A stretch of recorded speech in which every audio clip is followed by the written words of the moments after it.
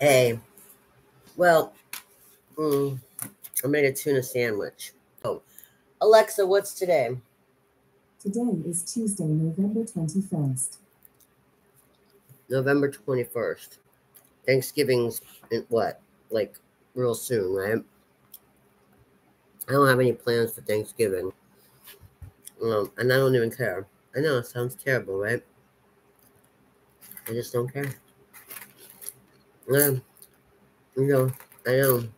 It used to be a big deal in my family. And that was one of the holidays that was a big deal, especially for my mom and my auntie Rita. They always thought Christmas and Thanksgiving were like super big deals. I still like Christmas, but I don't care about Thanksgiving. You know why? It's kind of like this is gonna be a long video vlog. I have so much to say about food. I have a lot. Oh, this is a tuna sandwich, tuna fish, lettuce, and white bread. Really simple. Mm, I have a lot. I'm gonna talk with my mouth full too. Somebody called me disgusting, so I don't care. But anyway, I have a lot to say about food. And Thanksgiving is, see, The Grinch, right? Think about the movie The Grinch. It was one of my, besides Gone with the Wind, The Grinch was my mother's second favorite movie. And I watched that a lot. You're a mean one. Yeah, I love The Grinch.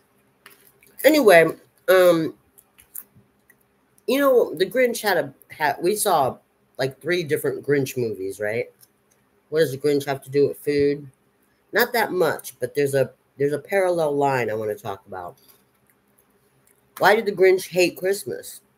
Why do you hate Christmas? Think about it. In Jim Carrey's big monologue, he really kind of covers why the Grinch hated Christmas.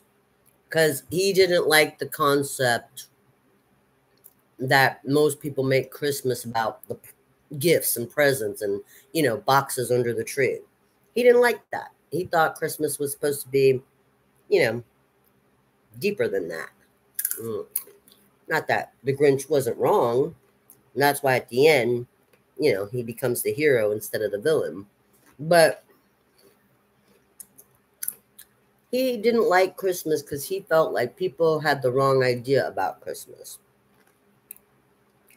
And like I said, he wasn't wrong at the end of but the people showed him once the people the who buddies, the who's in Whoville, once they showed the Grinch that's not really how they felt.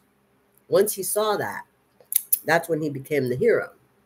Now, the parallel line about this and food and Thanksgiving is why I just don't care about Thanksgiving anymore. It's a,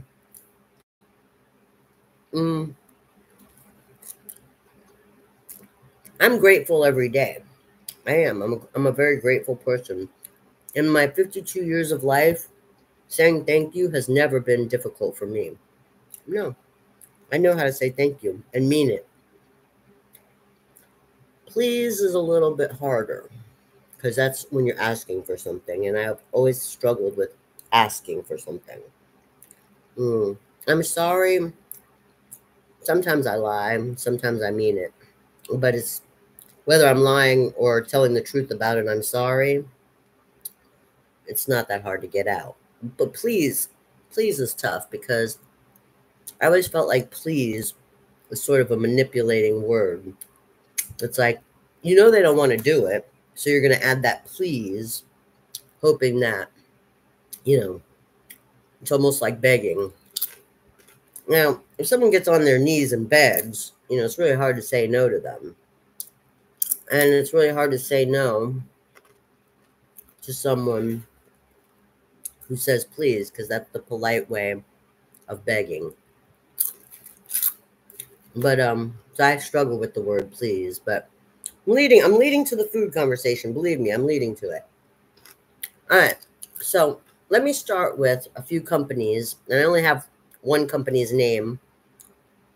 A few companies that are trying to do something bigger and better than Meals on Wheels, which was a program that I saw for many years that tried to help, old people who lived on their own, or sometimes they worked with old people in the old folks' homes. Most of the time, the old folks' homes have their own cooks, but it was a program, and they would deliver like little food packages to old people, so to make sure that old people wouldn't starve to death. Now, I ragged on it a few years back because if you looked at what Meals on Wheels was 8 years ago, it was pretty pathetic. I saw what they were bringing my uncle, God rest his soul. He was old, and he was a Meals on Wheels recipient. They would bring him these little.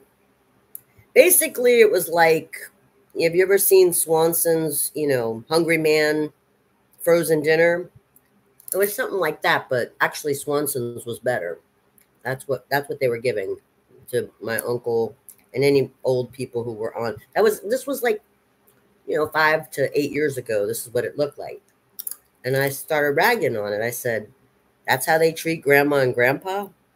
They're just going to give them one cookie and and a piece of, and some chicken nuggets or whatever. That's what they're going to get. So I said, my fresh tuna fish sandwich is, my uncle would like my fresh tuna fish sandwich better than, that pathetic thing. I mean, dang, even the high school lunch looks better than that. I might as well stock his refrigerator with frozen Hungry Man's. So I was a little upset. Just felt like that wasn't the right way to treat our ancestors and our forefathers and our grandmas. But so there's a couple of companies that I was raising my eyebrow about because they wanted to provide that service. And it wasn't just like a diet thing, like I'm not talking about lean cuisine or what do you call it? Weight Watchers. About 8 years ago I researched Weight Watchers. You could go to the store and buy 10 packages of lean cuisines. And you'll spend about 20, $30, right? Okay. You got 10 packages. So you've got a week's worth at least of the lean cuisines, right? But if you go to Weight Watchers or one of those other programs, that $20 or $30, that's nothing. That'll get you one meal. One meal. It's ridiculous. And I saw some new programs that were trying to, do something better than what is it? The Meals on Wheels. Like HelloFresh. So I signed up. I wanted to see what this was about. Not because I don't know how to make a tuna sandwich or, or put a Hungry Man frozen dinner in the microwave. No. It was no different than Weight Watchers, except for their platform was to send you fresh ingredients. So they send you this box, very, very nice insulated box with all fresh ingredients. Beautiful, beautiful tomatoes, beautiful fruits and vegetables, everything perfect, fresh, right from the farm. Didn't look manufactured or chemicalized or any kind of thing that they do with the grocery produce that, have you ever seen some of the tomatoes in the grocery store?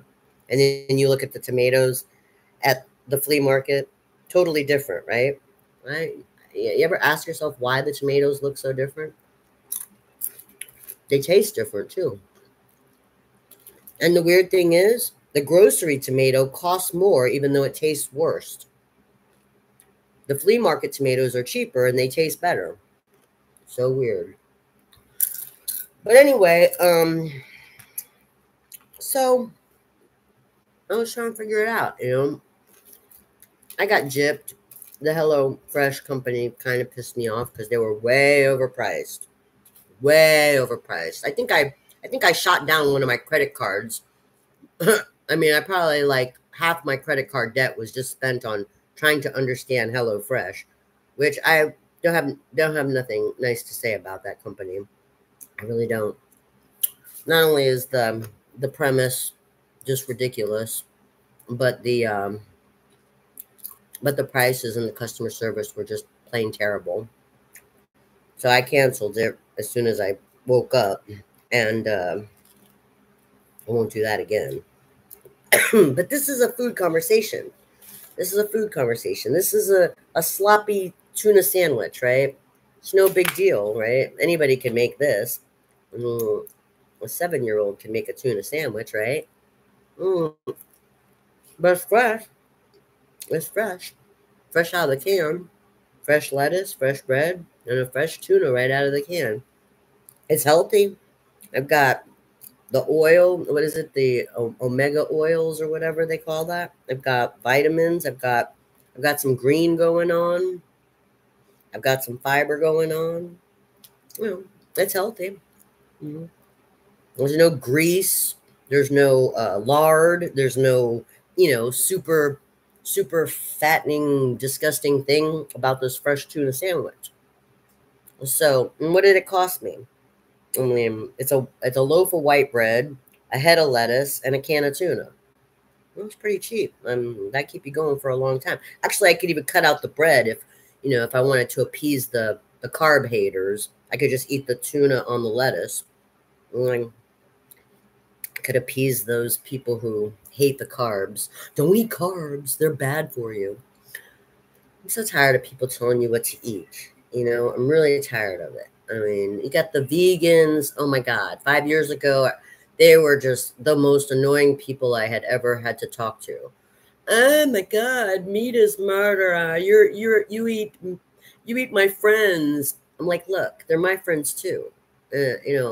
I love, moo moo, and I love, you know, the mascot, for any chicken sandwich.